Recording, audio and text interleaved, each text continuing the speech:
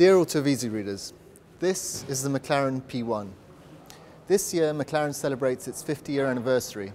That's 50 years of racing and winning in Grand Prix and other race series. Those 50 years experience culminate in this product, which is effectively targeted or conceptualized to be the best or the ultimate driver's car on both road and track, from the carbon fiber chassis to the aerodynamic properties of the car to the new hybrid system. Everything ends with this car. So what do we have? We have 916 horsepower. We have 900 newton meters of torque. We have a car capable of doing 0 to 100 in less than 3 seconds, 0 to 200 in less than 7 seconds, and 0 to 300 kilometers an hour in an astonishing less than 17 seconds.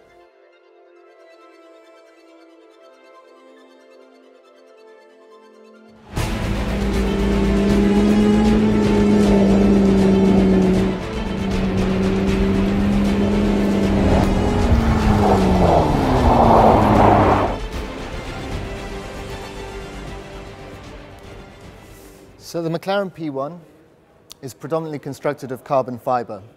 McLaren's history with carbon fiber goes very, very far back. And in fact, as a manufacturer, we feel we have almost ownership of this incredible material. The McLaren P1 is designed in the McLaren Technology Center, literally next door to where our Formula One cars are designed. This allows an incredible amount of transfer of technology, processes, and know-how between Formula One and our road car design. One extremely good example of this is the carbon fiber chassis and carbon fiber generally. If we look back in history, in 1981, McLaren was the first Formula One team to start using carbon fiber in race cars. We created the first Formula One car to use carbon fiber for its integral chassis. In 1995, we also launched the McLaren F1, which was the first road car to use carbon fiber in its chassis. We then used this transition for the road cars. In 1995, with the McLaren F1, we were the first carbon fiber chassised road car in production. We've all seen Formula One cars in accidents, and watching the drivers walk away is amazing. And this is what we have in this car as well. An extremely safe, rigid, strong carbon fiber chassis, which we call the monocage. We call it the monocage because it incorporates a lower structure with an upper structure. When designing this component, what we wanted to do was reduce the overall number of components in the car, which also helps us reduce the weight.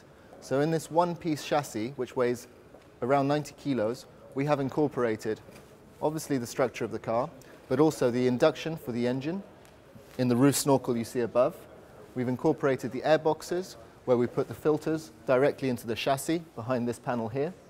We also have the battery housing. But then we have smaller details, like the hinge points for the doors are in the chassis already, the seal pads where we mount the seals, and also things like the seatbelt mounting points. This reduces our overall number of components and allows us to create a much lighter structure. The rear three-quarter view of the P1 is without doubt one of the most impressive. We see a lot of the aerodynamic inspiration, which is genuinely from Formula One, as the same team that designed the aero on this car were actually responsible for the 2008 championship-winning Formula One car. We can see this in the dual-element wing, also in the aggressive diffuser, and importantly, in the height of this rear deck. Even the exhaust is actually positioned to generate downforce. It's pointing slightly upwards, which creates low pressure under the wing. The rear light graphic is extremely small and thin. This allows for the most optimal heat extraction possible. Brakes and tyres have also been specially designed for the P1. The brakes, for a first, we are using Akabono as our brake partner. These are the suppliers who actually work all our Formula One brake development. What it's allowed us to do is create a new type of carbon ceramic matrix, which is lighter and more efficient, gives us ultimate stopping power. The tyres are Pirelli, also designed with our partner, specifically for the P1, and give the ultimate in compromise of road performance and also track use. The interior of the P1 gives a completely unique driver-focused environment. First things we can see here is the induction scoop, the snorkel, which will generate incredible induction noise in the cabin. The screens and layout of the controls are extremely simple and ergonomic. We have a big LCD display, which in different modes will give you a different way of reading the information. Clear information is very important when you're on track. Here we have different components.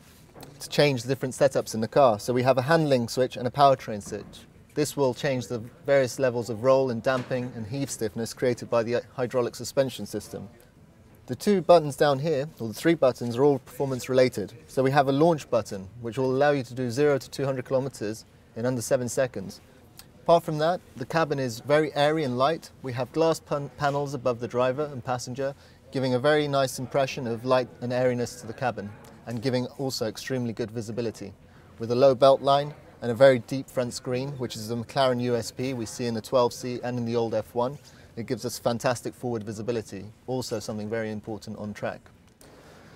There's one last thing that we can use the hybrid mode for on the P1, which is very, very, very nice. Similarly linked to Formula One, we've got a system which is boost on, and we have a button on the steering wheel called iPass. What this does is it effectively means you're driving in internal combustion mode most of the time until you press the button. When you press this button, you have 179 horsepower boost coming through the rear wheels. It's quite exhilarating and actually unique to this car.